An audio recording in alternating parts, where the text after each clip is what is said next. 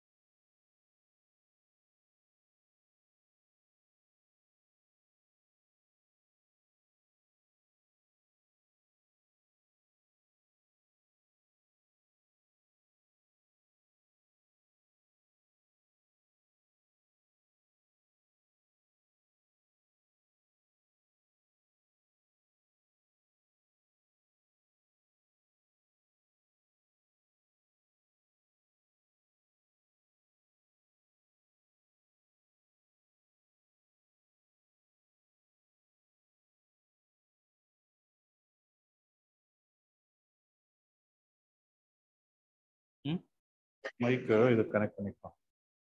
இந்த ஸ்பேஸ் இல்லை சிஸ்டம்ல.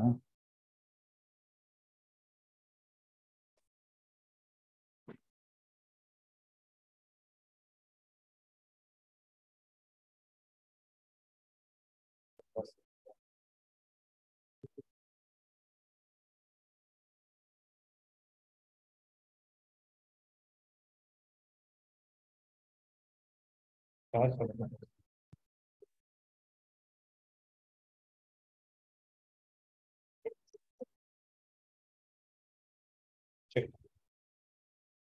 Okay.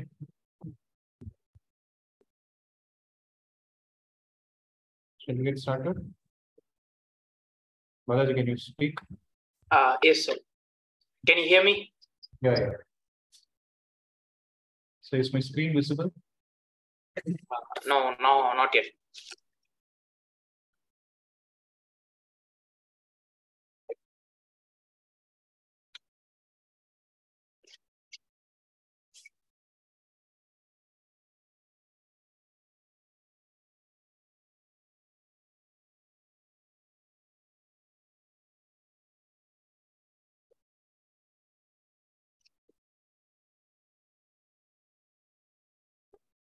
No.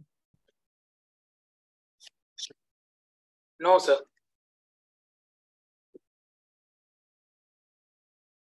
It's just showing class 11 learning room has started screen sharing.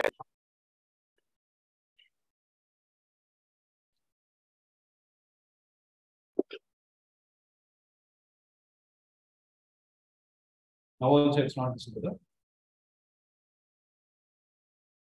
No, sir. Okay.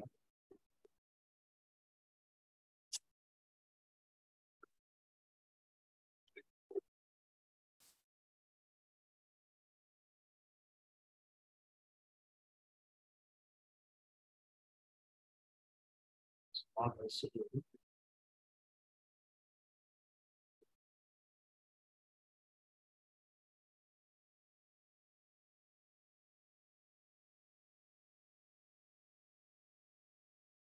Is it visible now? No, sir.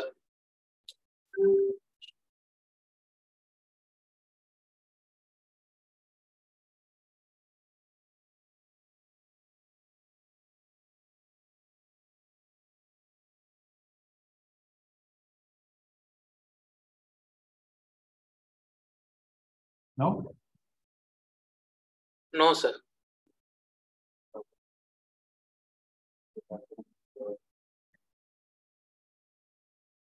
Now at least? Yeah, sir. Now it's visible. Okay.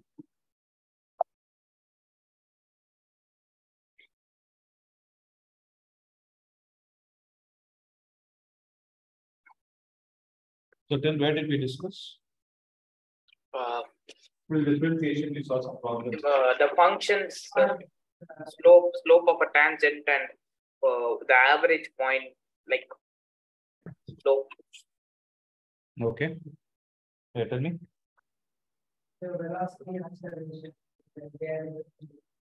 Mm-hmm.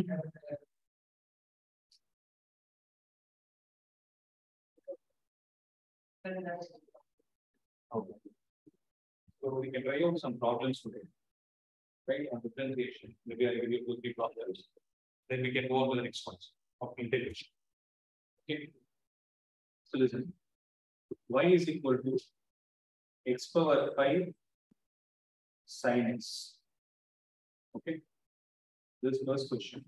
Second, y is equal to x square divided by cos x. Third, y is equal to tan x. Right. Then fourth is y is equal to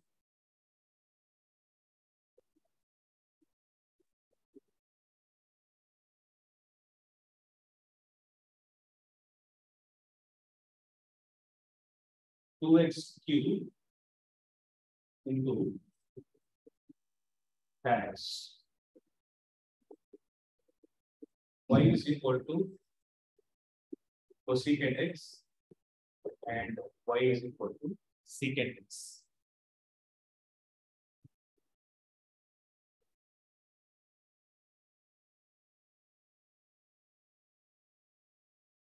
Yeah.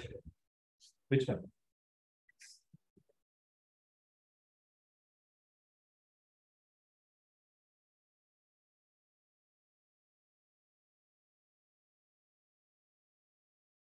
Can I give you exactly 5 minutes time?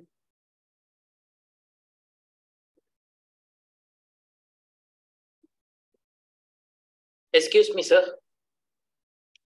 Yeah, tell me. So y is equal to x power 5 sin x. So first we need to differentiate for x power 5, then we need to differentiate for sin x. No, that is not how you do. They both are two functions which are multiplied, no? So we need to differentiate them separately and multiply them. No, no, no. Go and check the product. Tan is to directly go there. Tan is to secant x, secant x to directly go there.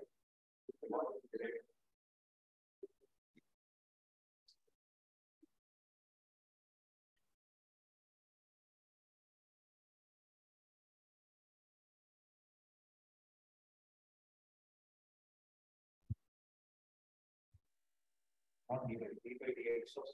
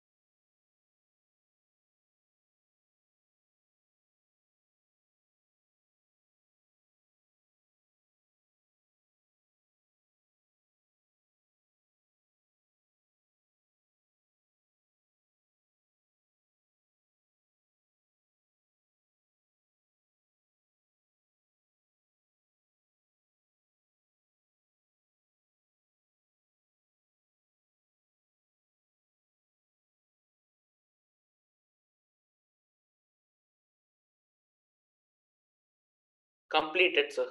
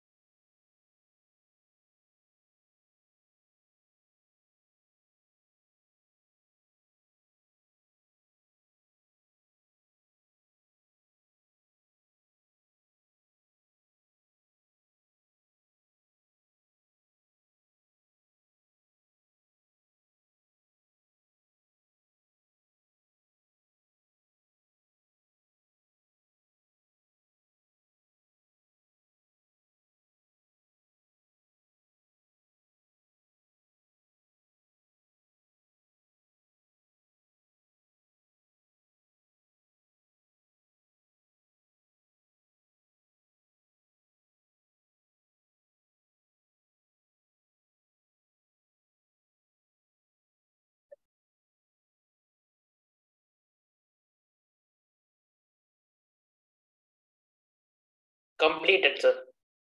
Got the answer? Yes, sir.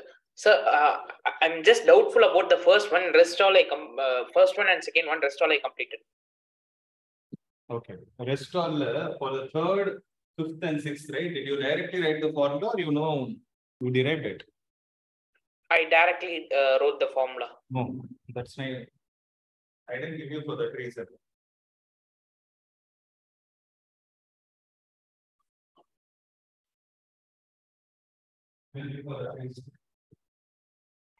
So listen, for the first one, y is equal to x power 5 sin x, no. So dy by dx will be equal to, not right. Okay. So it is x power 5 sin x, no. First function into derivative of second function, that is cos x, plus second function into derivative of first function, which is going to be 5x power 4. Right. So this is the answer. The answer is supposed to be, you can write it like this also. X power 4, I'll take it common. I'll write x power 6 plus 5 sin. This is another way of writing. Okay, this is one way. Second, y is equal to x square divided by cos x. So dy by dx will be denominator cos x into derivative of x square, that is 2x, minus x square into derivative of cos x, which is minus sin x, the whole divided by cos square x. Right. So I hope it's clear. Right. Yes, sir. Sorry, sir. I forgot we need to use product rule and quotient rule. That's what I told you. So y is equal to tan x is there, no? So y will be equal to, can I write it as sin x divided by cos x? Yes, sir. So dy by dx will be equal to cos x into derivative of sin x is cos x minus sin x into derivative of cos x is minus sin x, the whole divided by cos square x. This is minus of minuses,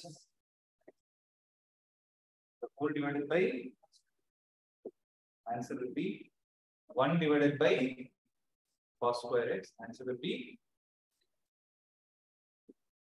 that's it. This sequence. Right now you understood why you got that value. Yes, sir. We need to take tan x as sin x by cos x. Then we need to use quotient rule to find the answer. Right. So this is the quotient. Right. What about the next question? So the next one is y is equal to 2x cubed into tan x. Now you can use, since you know the formula, here you can use secant square x. So dy by dx is equal to 2 is a constant. I'll not disturb it. X cubed into derivative of tan x is secant square x plus tan x into derivative of x cube is 3x square.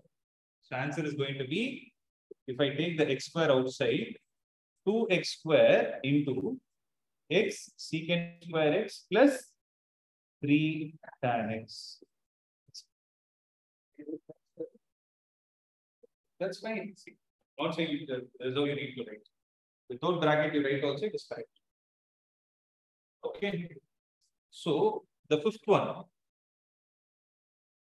What is the fifth one? So y is equal to cosecant x, right? See, cosecant x, you can write it as 1 divided by sin x. So dy by dx will be equal to sin x into derivative of 1, which is a 0, because it's a constant, minus 1 into derivative of sin x is going to be cos x, the whole divided by sin square x. This value is 0. So it is going to be minus cos x divided by sin square x, which I write it as sin x into 1 divided by sin x. So cos x by sin x is minus cot x, 1 by sin x is cosecant x. So you would have learned this as minus cosecant x cot x. That is the reason why you got it. Here. Yes. Right here. So next one. Okay. So sixth one is y is equal to secant x. So y is equal to, can I write it as 1 divided by cos x? So dy by dx will be cos x into derivative of 1 is 0, minus 1 into derivative of cos x is minus sin x, the whole divided by cos square x. So this value is going to be a 0. Minus of minus is plus. So I'll get sin x divided by cos square x. So you can write as sin x by cos x into 1 by cos x. So sin x divided by cos x into 1 divided by cos x. So 1 by cos x is secant x. Sin x by cos x is tan x. So secant x into tan x is what we're going to be asked. Are clear with this? Right. So now you know how to differentiate the values, right, or differentiate the given functions. Now we'll go to the next concept, that is integration. So integration is also the reverse process of differentiation, right? So for example, if I have dy by dx is equal to x squared, meaning, let's say I have y is equal to x cubed by 3. And the function b y is equal to x cubed by 3.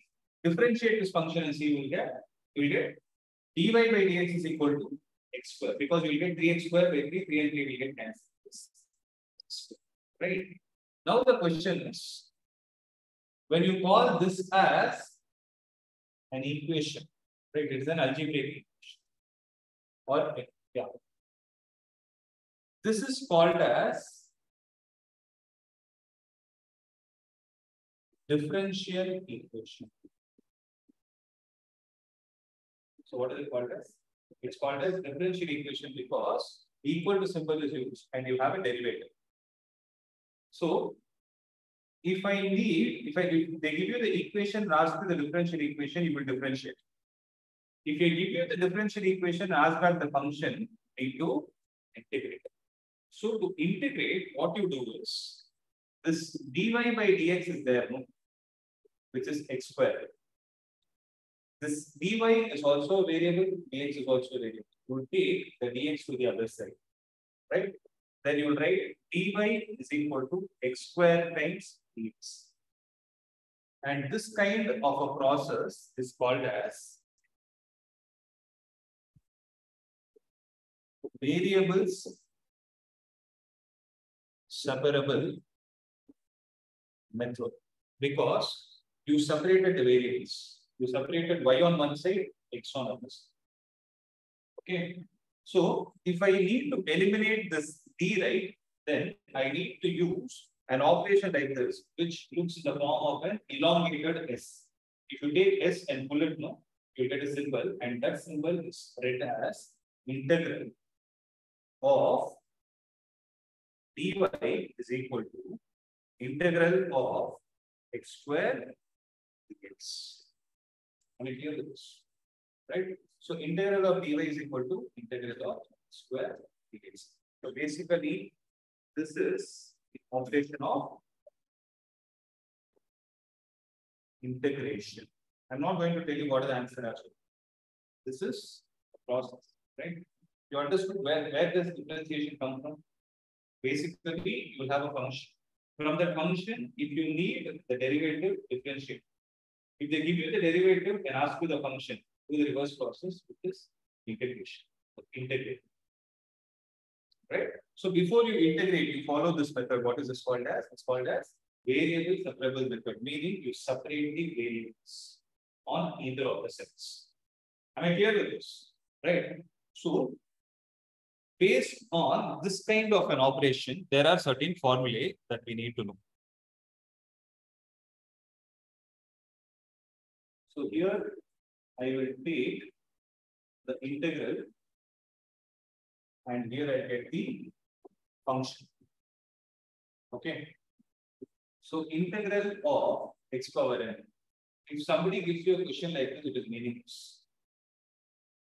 So you need integral of x power n with respect to which variable? So it is dx. So integral of x power n dx is going to be equal to x power n plus 1 divided by n plus 1. Right. So there is a point to be noted. And another important point to be noted is whenever you have this integral without limits. So integral without limits is said to be indefinite integration. Integral with limits is called as definite integration. So when you write the limits, right, you put a here, b here, or any other variable. Where this a is called as the, you call it as the lower limit, and you call this b as the, you call it as the upper limit. So it is going to be x power n plus 1 divided by n plus 1. So whenever you do indefinite integration, you need to add a constant. Okay. The reason why we do that is because this is there. No? So this is the function. If I have to get back this question, then what I need to do is see if this is given on integrating x power n, I got x power n plus 2. So it is like this. On integrating x power n, on integration of x power n, I got x power n plus 1 by n plus 1. So from x power n plus 1 by n plus 1, if I need to get xn, I need to follow the reverse process, which is called as differentiation. Right? So if I ask you to differentiate it, what will you tell me? d by dx of x power n plus 1 divided by n plus 1 plus c. So this is one function, this is another function. Right? So what will I get? Derivative of x power n plus 1 by n plus 1 is going to be n plus 1 into x power n the whole divided by n plus 1, because n plus 1 is a constant.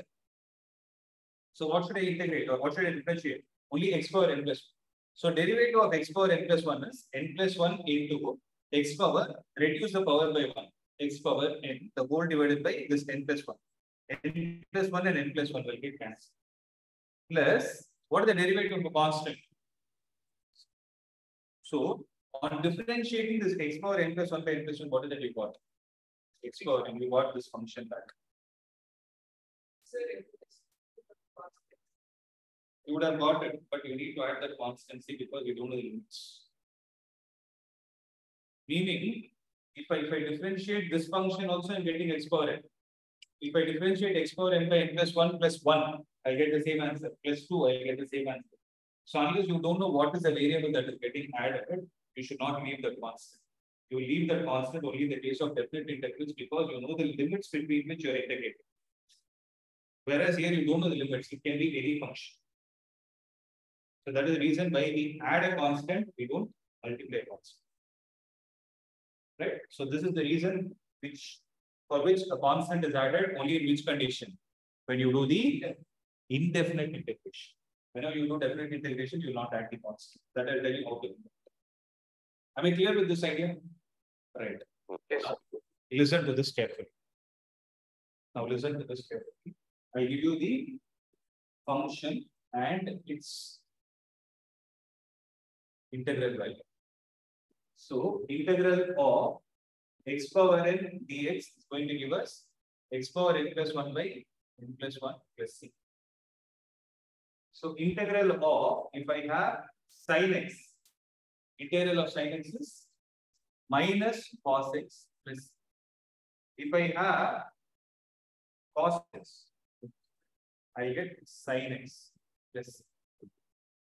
So you will understand this.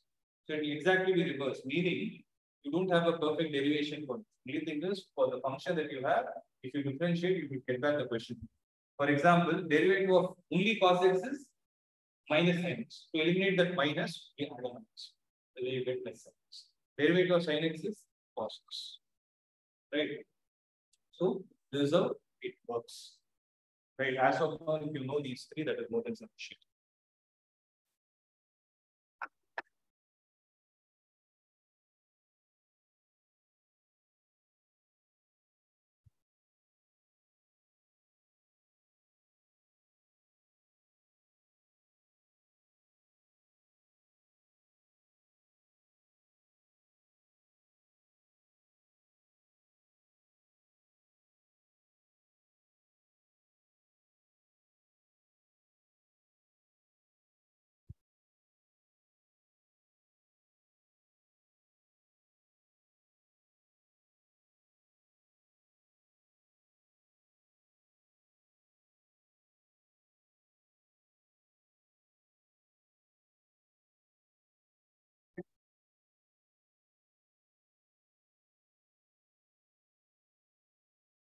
As I told you, whatever is needed for physics, that's the nature. I'm not going beyond that.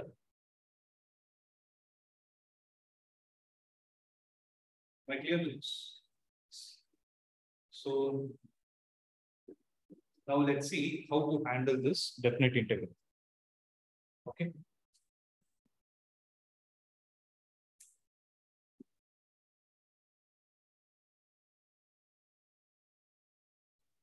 Okay, I'm going to tell you what is the significance of definite integration.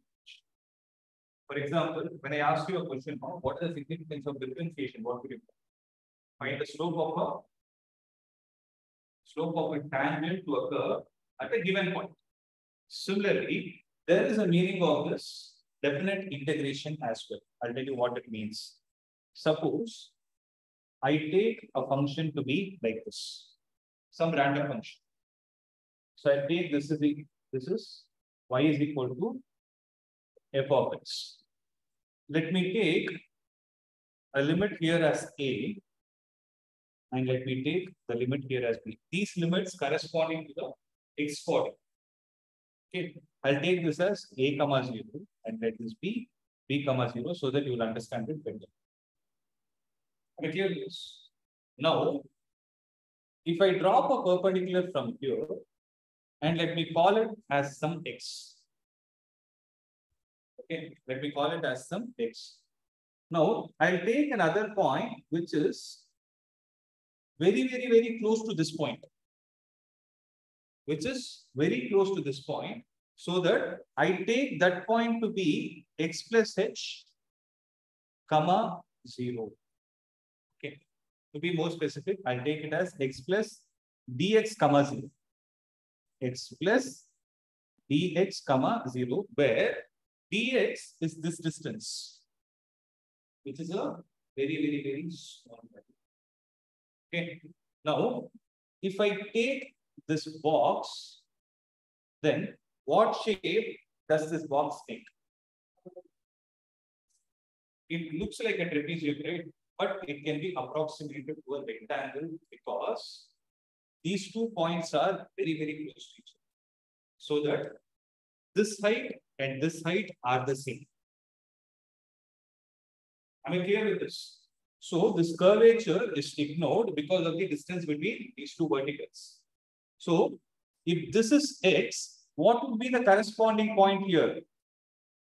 So what would be the corresponding point here? Is it not going to be x comma f of x? You take this x and substitute it here. It is going to be x comma f of x. Right. So how much is this height? It is going to be f of x.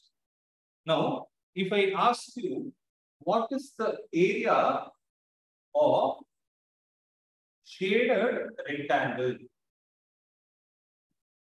What is going to be the area of the shaded rectangle? What is the area of shaded rectangle? X comma f of x. So it is basically this thickness. So how much is this thickness? This point is x comma 0. This point is x plus dx comma 0. So what is the difference between these 2 points? So this difference is going to be dx. It is only that much thick, right? Dx is a very small quantity, right? So area of the shaded rectangle is equal to f of x into dx. Can I write it like that? F of x into dx. Right? Now, how many such rectangles of this small quantity can I find between the points A and B? So how many can I find?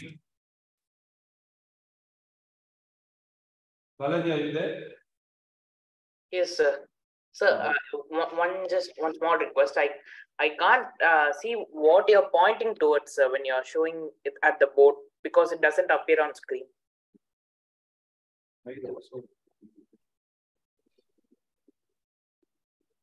I've switched on my video. No?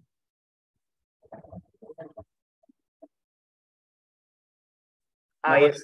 Yeah, so now it's visible. See, listen.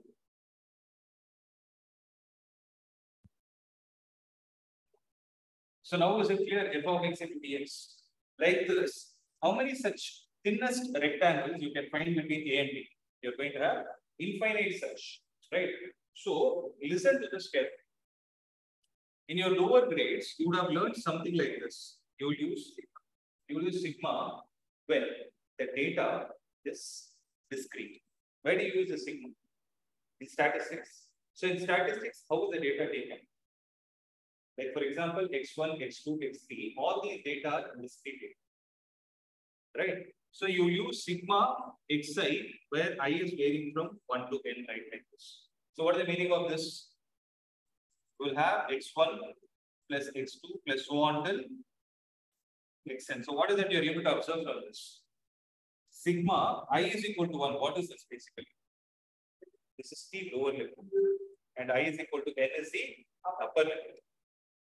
Right? I is equal to 1 to n, x of I, where xi is the variable.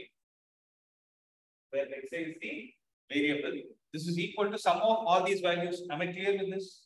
Now, what you're going to do is, you will use a sigma when you have discrete data in your mind. Whereas, here you have continuous data, meaning you have infinite such rectangles which are attached to each other. So, whenever you have continuous values, then to find the area made by curve, so area made by curve with x-axis, you write it like this. The sigma is replaced with the symbol of integration because you are adding. Integral of this area, okay, like integral of all these small areas between these 2 points, between the points A to B. So when you do definite integration, what is it we are actually obtaining? We are actually obtaining the area made by the curve with the x-axis. So to be more specific, it is not always necessary that the area is calculated only with x-axis. So be more specific, I would say area made by the curve with the independent axis. So how to find that independent axis is, look at the variable that is there within it and look at the variable with respect to which you are integrating. So if you do a to b integral of f of x dx, and this is what is going to be called as definite derivation. Am I clear with this point? Am I clear with this point? I'll make a note of this.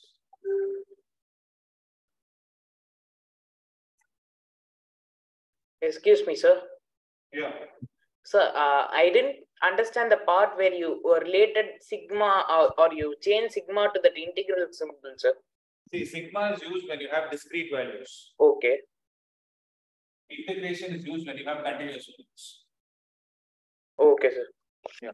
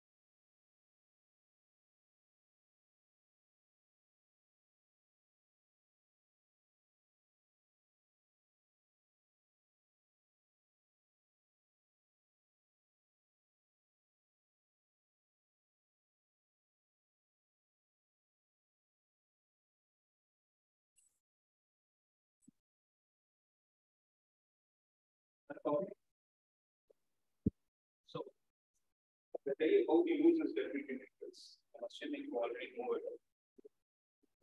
Right? So, how to solve this? See, for example, integral of x square dx is there. Between the values, let's say 1 to 3. Right? First, what you need to do is first integrate the function. Integral of x square is x cubed divided by 3. Then put a bracket like this. Right? Where you put the lower limit on the right bottom and the upper limit at the right top. Okay, 3. Then what you do is, wherever the variable is there, substitute the upper limit first. So what will you get? You will get 3 cubed divided by 3. Then subtract it from the value that you get by substituting the lower limit next. That is 1 cube divided by 3. So answer is going to be 3 square minus 1 by 3. So 9 minus 1 by 3, which is 26 divided by 3. The meaning of this 26 divided by 3 is this curve x square is there. The meaning of it is this curve x square. What shape does an x square take? It takes the shape of a parabola. So the parabola, when you integrate it between the values 1 to 3, you get an area, right, that the parabola is making with the x-axis. The value of this area is 26 by 3 square units. Meaning, when you do definite integration, you get a number. That number represents the area made by the curve with the independent axis. Whereas when you do indefinite integration, you will not get a number, rather you will get some other function. For example, when you integrate x square, you get x cubed by 3 plus c, that's it.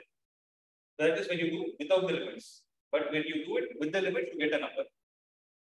So now I hope you understood what is the meaning of that number. So 26 by 3 square units is going to be the axis. Clear this? And make a note of this.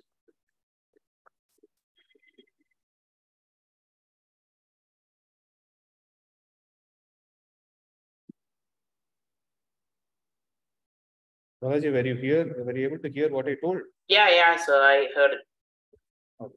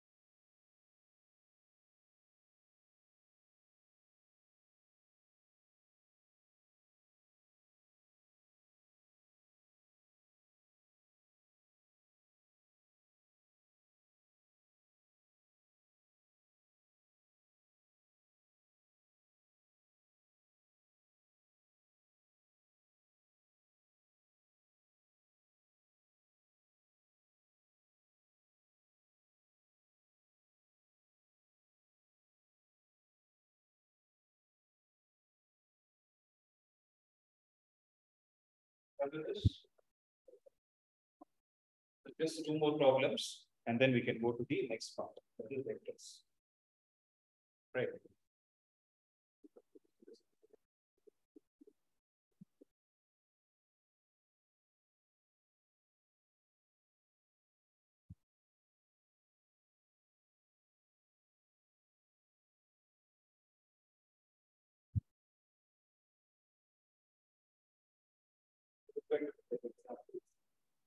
Find the integral of x power 5 dx between 1 to 2. Find the integral of sin x dx between 0 to 2. As of now, I'm writing it as 90 degrees, but you should write it in terms of radian. 5 by 2. Did you learn about radian? Sir, can you repeat what you just said? Did you learn about? Radians. Radians. Yes, sir. Radians. I write it as 5 by 2.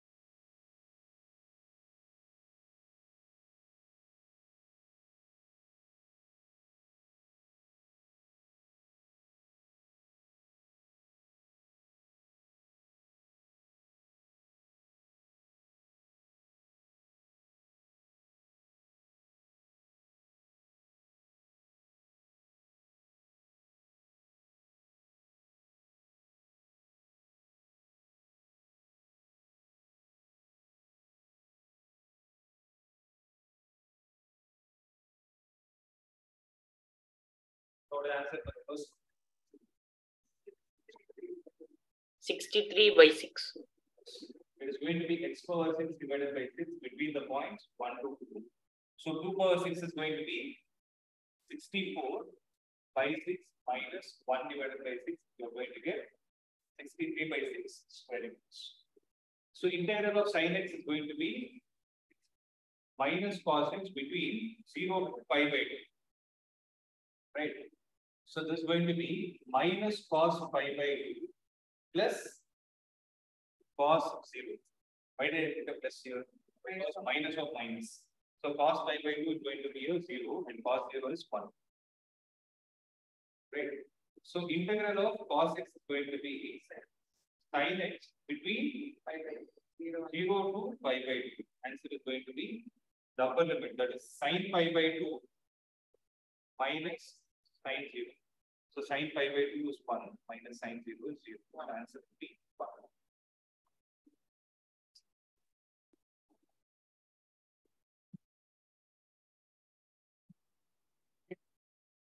So all these things are values. As of now, not needed. I told you I'm teaching only whatever is needed for this. Okay. Log exponential as of now needed. Okay. So am I clear with this? Right. Yes, sir. Shall we proceed with the next part? Yes, sir. Yeah.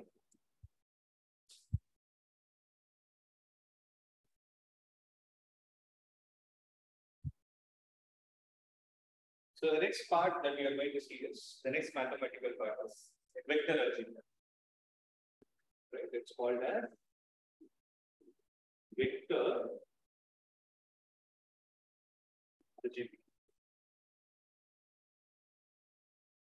Meaning, we are going to learn about what are vectors and try to understand what are the different kinds of mathematical operations we can perform with it. Right? So basically, before you understand the vector algebra, right? See, vector algebra actually falls under the mathematical part, right? And which is also important for the physics.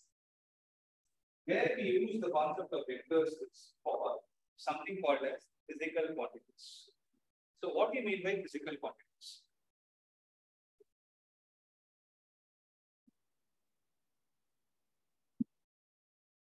So what do you mean by physical quantities?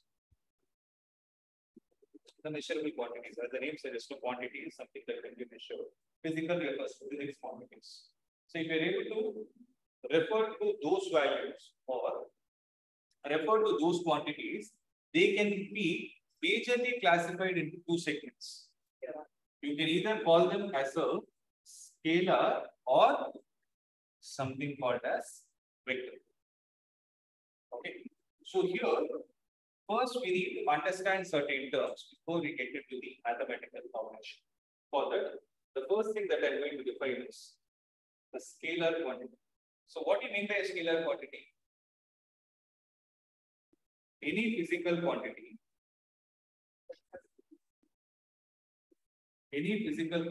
that has magnitude but Not direction. Direction is said to be a scalar quantity. A physical quantity that has magnitude but no direction is said to be a scalar quantity. So what are going to be the examples of this? The examples of this are distance, speed, displacement is a vector quantity. Time, mass, temperature, right? All these are examples of scalar physical quantities. You can understand, right?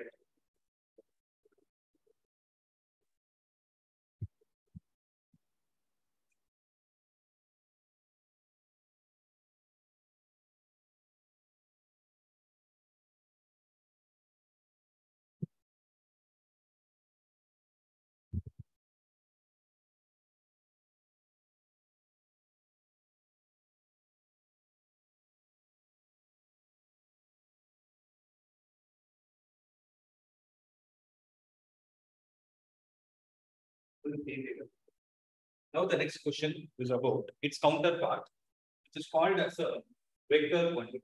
So let's understand what are vectors. So what are vectors basically? They are also physical quantities which have both magnitude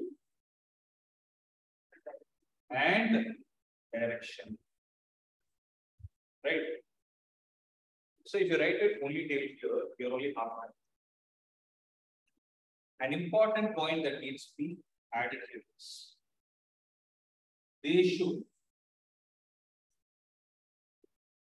obey the vector laws of addition.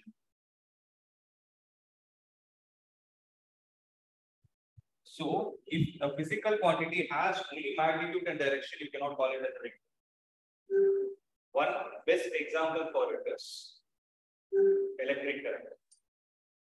Electric current has magnitude, it has direction, it always goes from higher to lower potential. But if you ask, is it a scalar or a vector quantity? It is not a vector quantity. Scalar because it does not obey the vector laws of addition. Similarly, when you take time, time has magnitude and direction. It is always forward direction. Time cannot be calculated in reverse. It is not a vector. So they should follow vector laws of addition. Am I clear with this? So the example for this is displacement, velocity, acceleration, momentum. So when I say momentum, both linear and angular get covered under. Then you talk about force, then talk about torque. So these are all the examples of vector quantities. Am I clear with this? Yes, sir.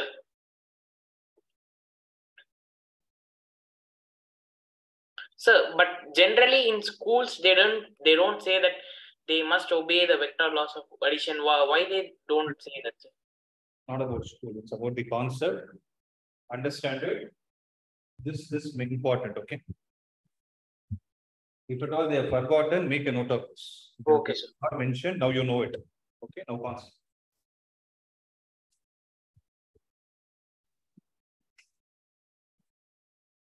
Am I clear with this?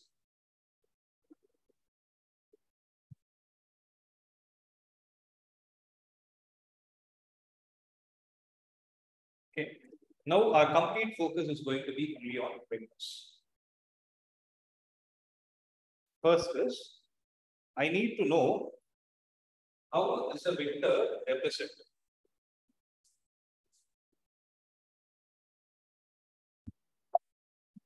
Space is over.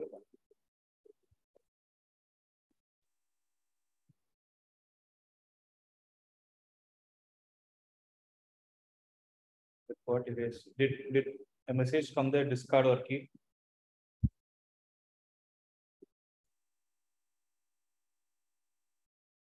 It got deleted.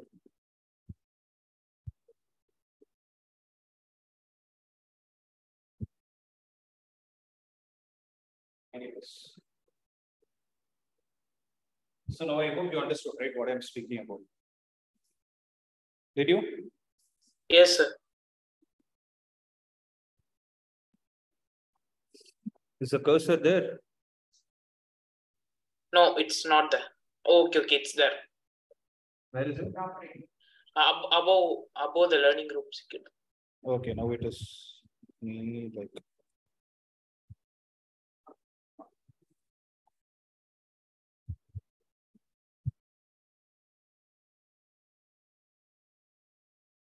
Right. Now we see how to represent a vector. So the next question is going to be about representation of vectors. So what do I mean by representation of vectors is, how are you diagrammatically show that this physical quantity is a vector? How do you do that? Basically, it's called as a directed line segment. Why I called it as a directed line segment and not as a ray? Because what is the ray? Ray is a one-dimensional tube which has a starting point but no ending point. If that is the case, you cannot measure the length of it. If you ask what is the length of the ray, answer is infinite because it does not have ending point. Then how am I supposed to know the length of it? But a line segment has a definite length. To that line, so that definite length is what is called as magnitude. Okay.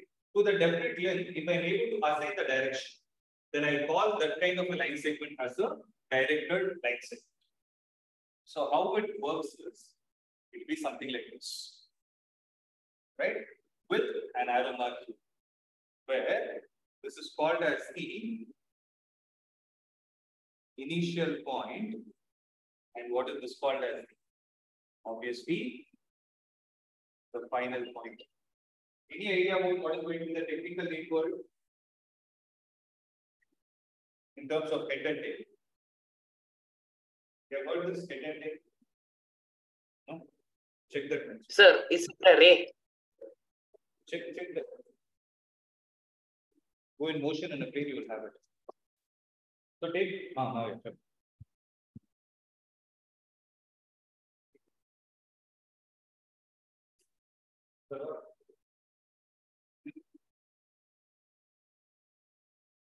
okay.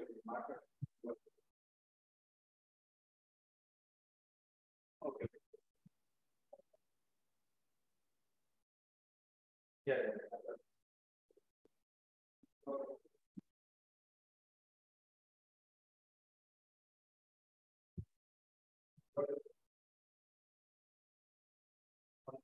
I have a call.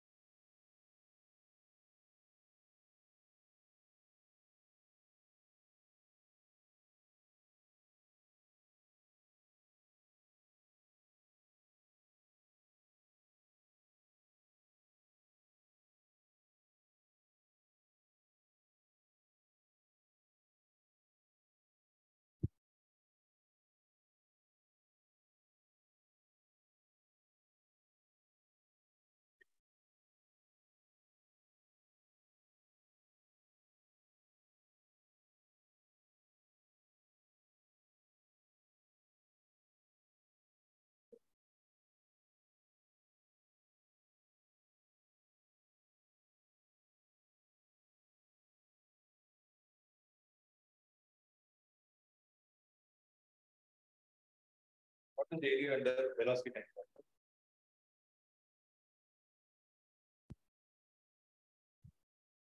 You would have learned it in your 9th grade also. Area under velocity time factor is standard displacement.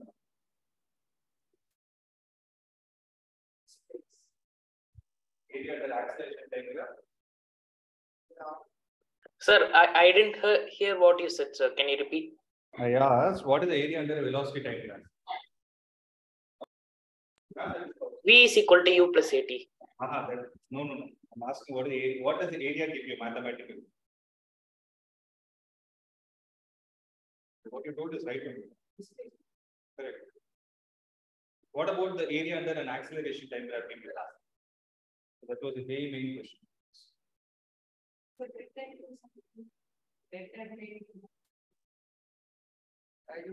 Head and tail. Head and tail of a vector. It means that point being Very much. Head and tail. Oh, sorry. Okay, what is the initial point called as? tail.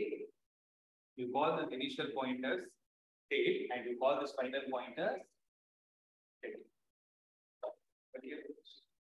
Okay. So the directed line segment is what is called the representation of a vector. That is one thing. And to give a name to this, you take a variable and put an arrow mark on top of it. So you take a variable, and generally the variables are considered to be in the lower case.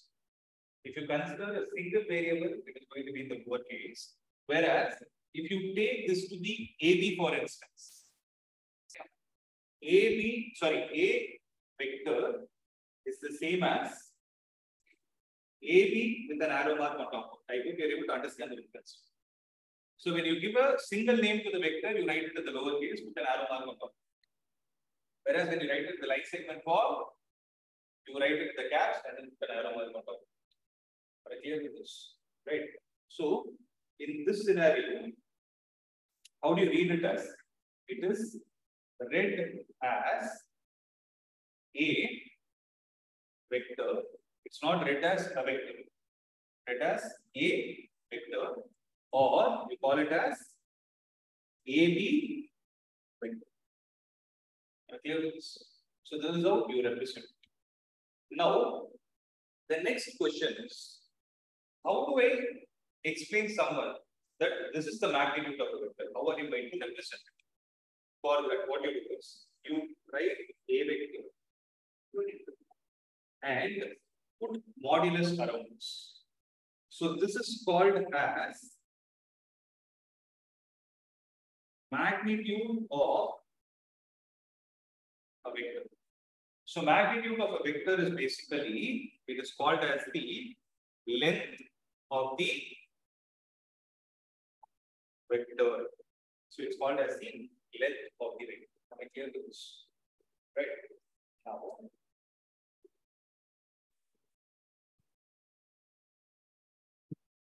we'll go one way, make a note of this. So this is how you represent a vector.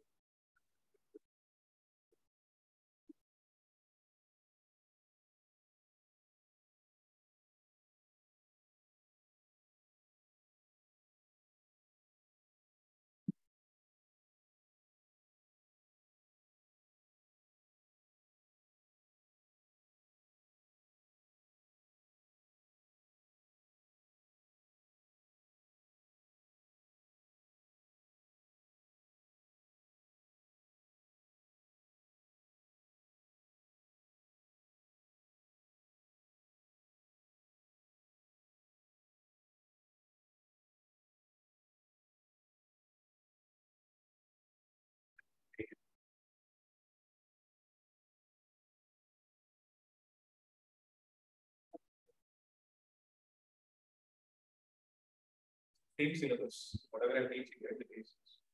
Same thing will happen. Okay, main part you guys can do. Advanced definitely I made a practice. If you prepare systematically, right, it means you will be beginning to use. Because you see the paper and it will be like very basic. I told you one thing now, right? It's the 9th standard. That was an age difference. Simply get 4 marks. One question is 4 marks. Negative na minus 1.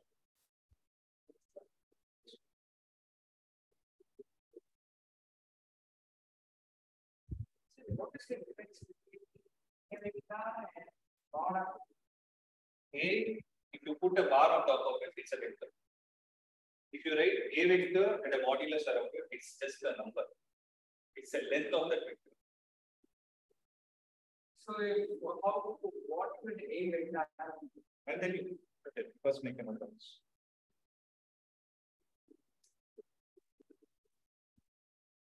Am I clear till this point? Shall I proceed? Yes, sir. Yeah.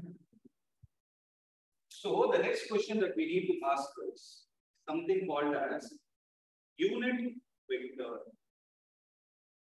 So unit is a word derived from unity, meaning any vector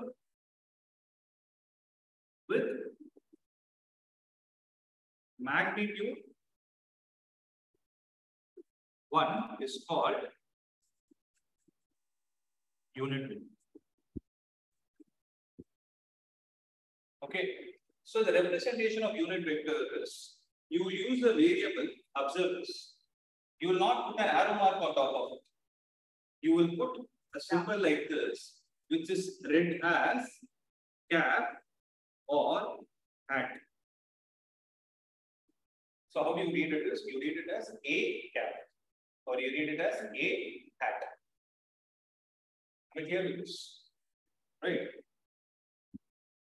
So I hope the slide is clear. Right. Now I am going to connect all the dots and tell you what exactly or how exactly you are supposed to write the vector with a combination of all these 3 values. Right. See, suppose I have a vector like this, which is A with a bar on top of it. Right. If I take this to be a vector, right? Now, what is a vector basically? Vector is a combination of magnitude and direction. So vector is a combination of magnitude and direction. So a vector is equal to magnitude of this vector times a cap.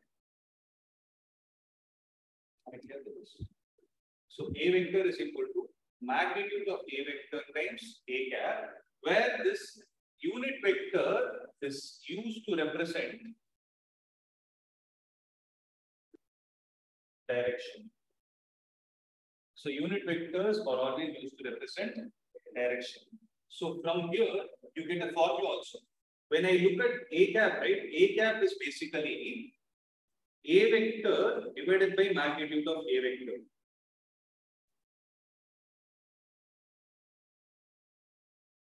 Are you able to understand this? This is a very, very, very important thing. So how do you write a vector? Vector is basically magnitude times a unit vector. Unit vector is used to represent the direction of that particular vector.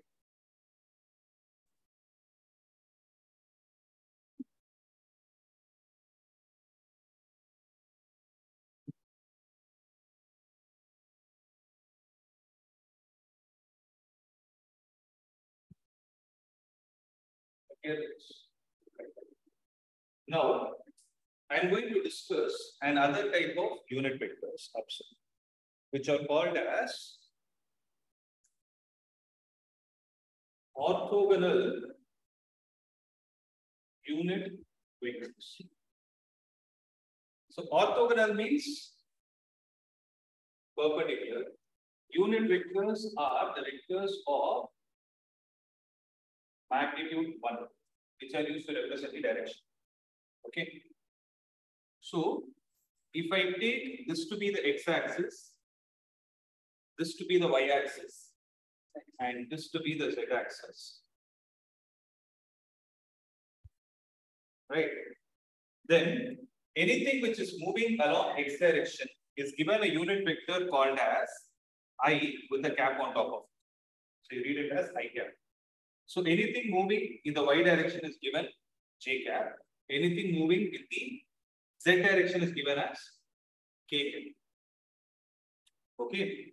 Now, suppose, listen to this. If I take this to be the origin, 0, 0, 0. Let me say there is a point here, 5, 0, 0. And there is a person who has moved from the point O to A. Right? Let me call that as A, for instance. Then, in this scenario, I will write A vector as, what is the magnitude covered by the person when he has moved from O to A? 5. And what is the direction in which they have moved? It is I cap. So A vector is written as 5 times I cap.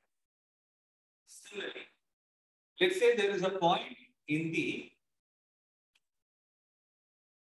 space such that it is 5, 2, 0. So this is the x coordinate, this is the y coordinate, this is the z coordinate. Okay, means it is in the xy plane. Suppose I take this point to be B and let me call this as OB vector. Right? See, OB vector, I take it as B, for instance. Then B vector is given as 5 units in the direction of x and means plus 2 units in the direction of y plus 0 times k cap. So basically here it is 5 I cap plus 0 j cap plus 0 k cap. Similarly here it is 0 k cap. We don't write the 0. So I take the point to be here, which is 5, minus 2, 0. Then let me call this as C. C vector will be equal to 5 I cap plus 2 times minus j cap. It is not minus 2 j cap. It is actually 2 times minus j cap because this first part is there, right? It is magnetic. Magnetic is always positive because it's a length. This plus or minus will decide the direction. Meaning, if I write minus j cap, then I'm trying to tell the person that the object is moving in the negative y direction. Plus, okay. Clear with this? Right? Suppose I take a point like this, 2, 3, minus 4. What is the meaning of this? If I take this to be D, then what is D vector? 2 I cap plus 3 3 j cap minus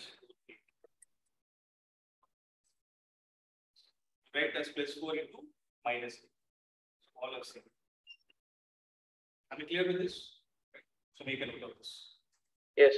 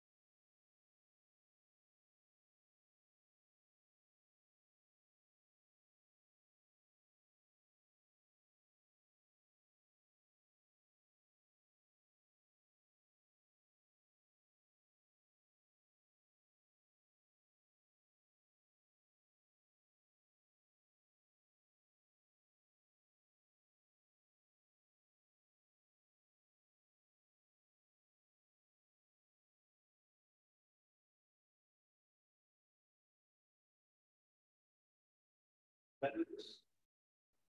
Now, I'm going to tell you another important point, which is finding the magnitude of a vector.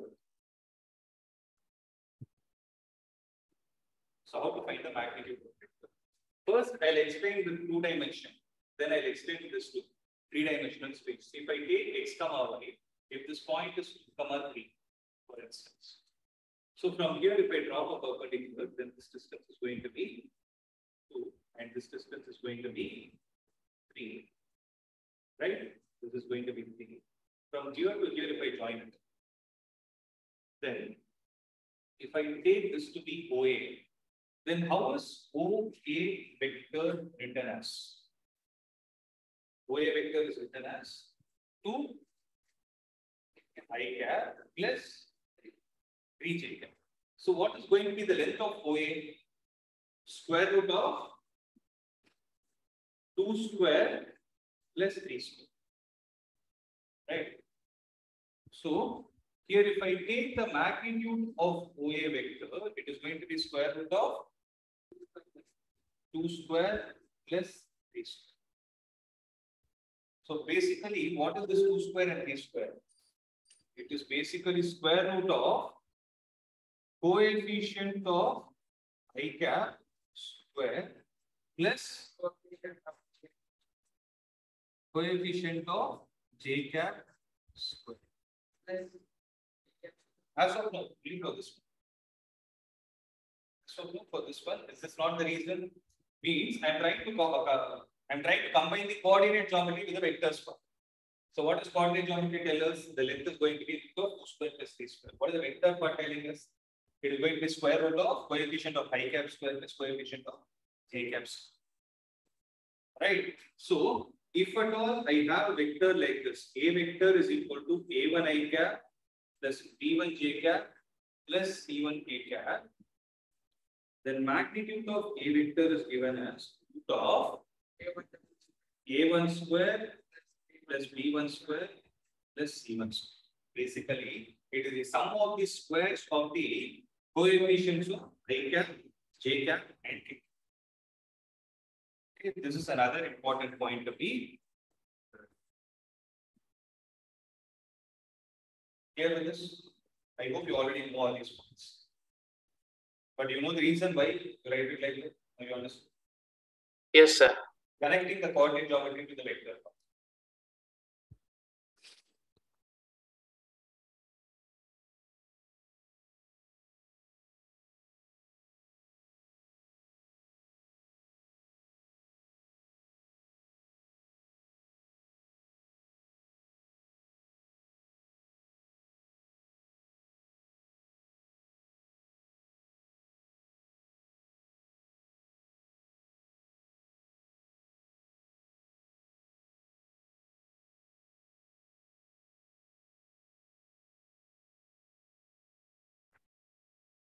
Last concept, which is very small, I'll explain. Unit vector in the direction of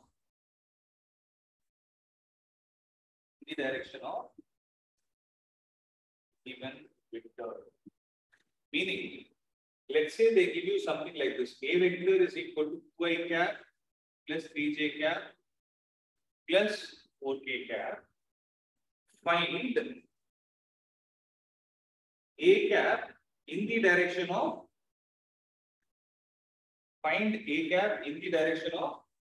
A vector. If suppose the question is like this, then what you need to do is you write A cap is equal to A vector divided by the magnitude of A vector.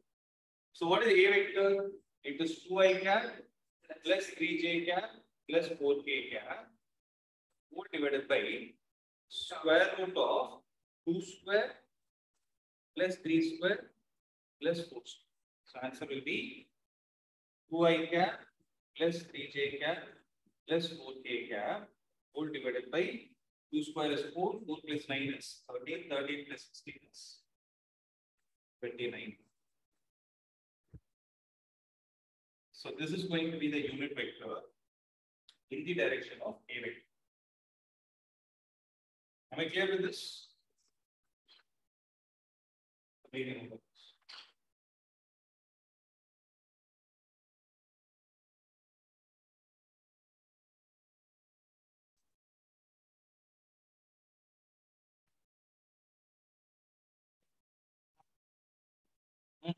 AB vector is 2i cap plus 3j cap plus 4j cap.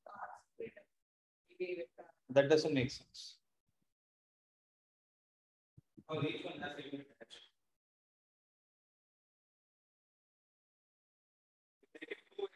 They ask you what is the unit vector in the direction of A vector plus B vector or A vector.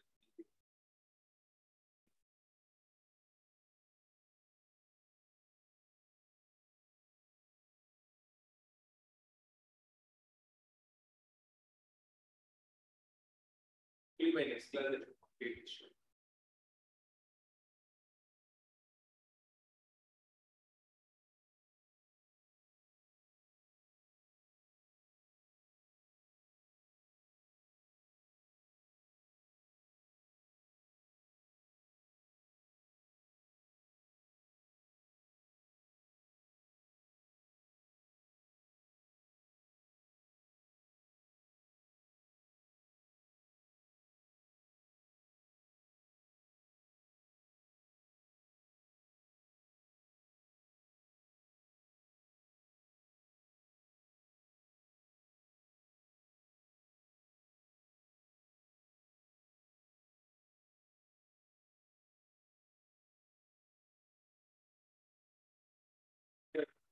These are very basics. Right? Then I have to teach about the different types of vectors and the operations like triangle law of addition, parallelogram law of addition, then dot product and cross product.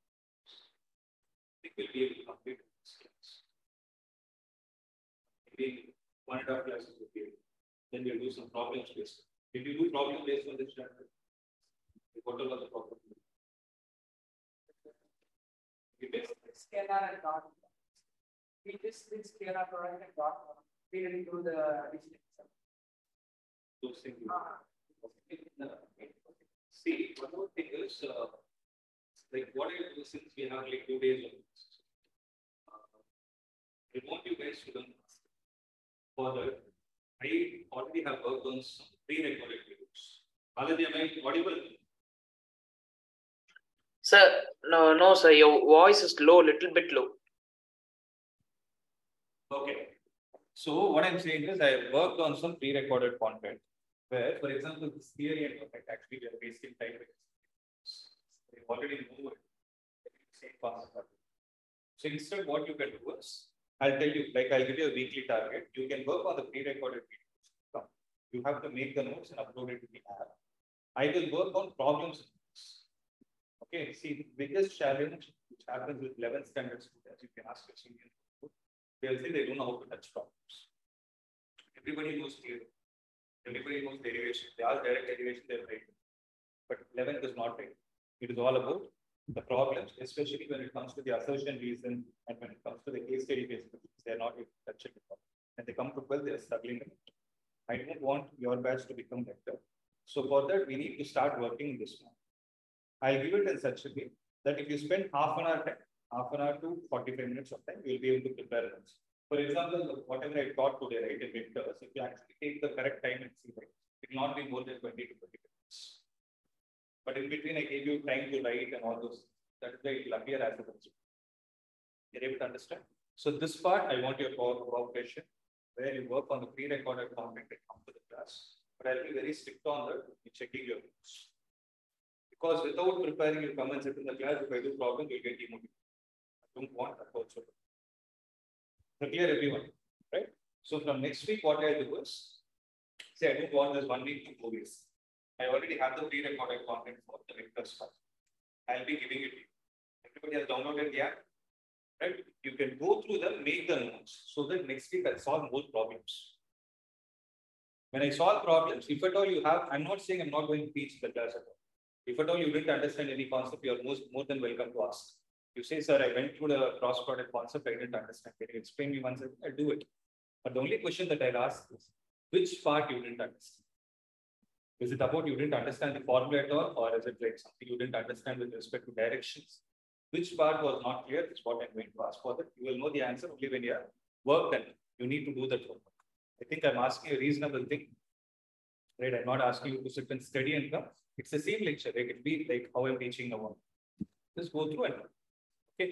So that my target is generally if I teach everything and complete the syllabus. Second volume, I have to rush like I will not get time to solve problems at all. Due to which we'll be able to complete the syllabus only in the month of February. February, they'll again tell exam, they'll be in a hurry to start your 12th standard. School will not be bothered about your 11th because it's not good. School is only bothered about 12th standard. I'm not talking about your school, please. Okay, but for me, it is both are important. Because tomorrow you're writing any competitive exam, I don't want you to struggle. Your confidence level should be good. Am I clear with this? So this I'll be working along with you. You also work. So next week, this week onwards, let's start. And secondly, next week alone, I have some travel plans because I have some rituals. So I'll be in Hyderabad, but I'll be taking class online. Am I clear? So next week is a holiday, right? For you holidays, right? So what I'll do is I'll shift it to morning. Instead of evening this time, I'll shift it to morning, somewhere around the 9:30 to 11 you will have class. Okay, I'll inform you well in advance. That week alone, again from May first week, I'll be back. Am I clear? So no doubts, no? Right. Work along with me.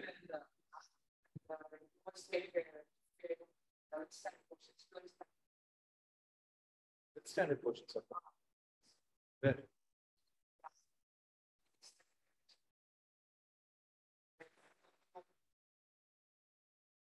Faster?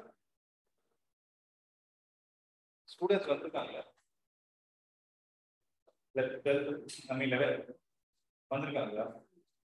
Okay.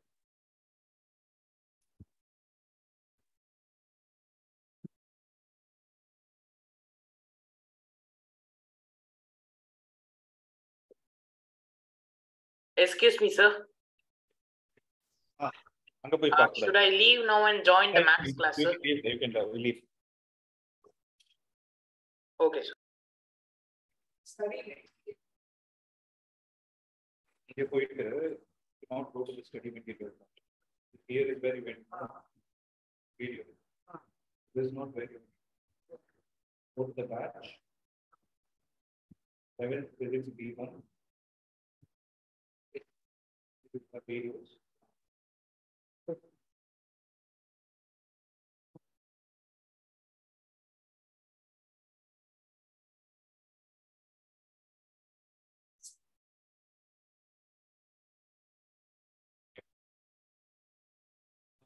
You drop a message.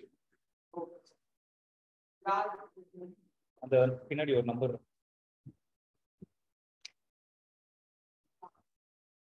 Okay. This is yesterday's.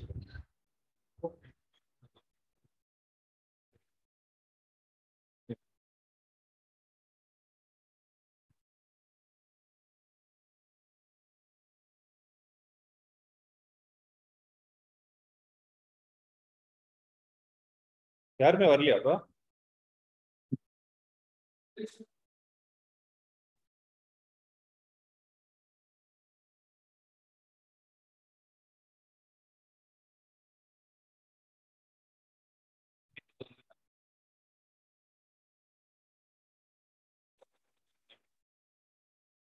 ஆன்லைன்ல இருக்காங்களா பாரு.